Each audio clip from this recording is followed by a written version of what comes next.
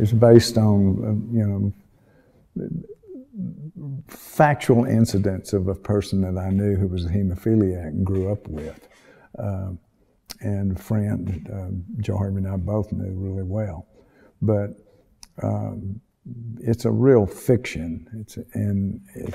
It's kind of that thing between fact and fiction. What, you know, that's how this character was built.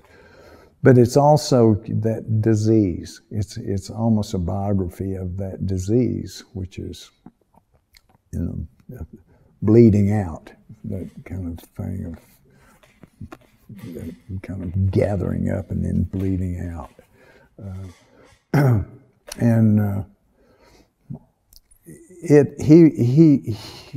There's a section where that he, as a child, is always on his deathbed, and so he's always giving, bringing his friends into the hospital and telling them, giving his stuff away, you know, because he thinks he's going to die. And a lot of the things he gives away are drawings, you know, that he's made as a kid.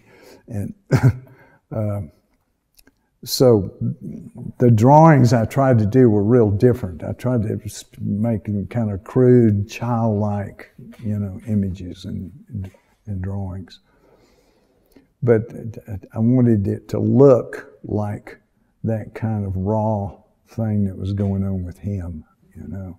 It was a radio play after the theater piece and after the exhibition, whatever.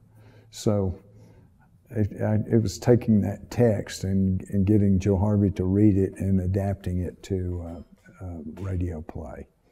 Bleeder was, you know, as far as it's probably one of my favorite texts that I've ever written, because it's just, it goes in so many places. And then Joe Harvey, when we decided to do it as a theater piece, it was unbelievable the way she kind of found her ability to shift personas, really go from one persona to another. And she can almost do it in the middle of a sentence, you know.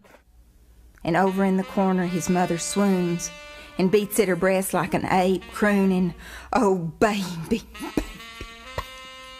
Oh, baby, baby, baby,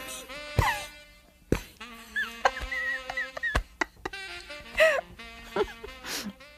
So that became an incredible, useful thing for me and my work, you know, not to mention her and her work too.